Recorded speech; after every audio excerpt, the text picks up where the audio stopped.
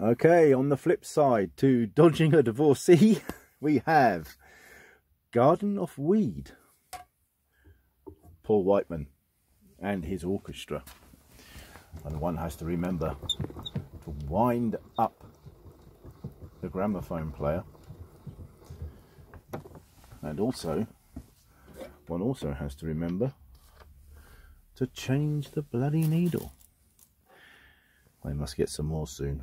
I am going through them a bit. One must also remember not to stab oneself when changing the needle. There we go. Right.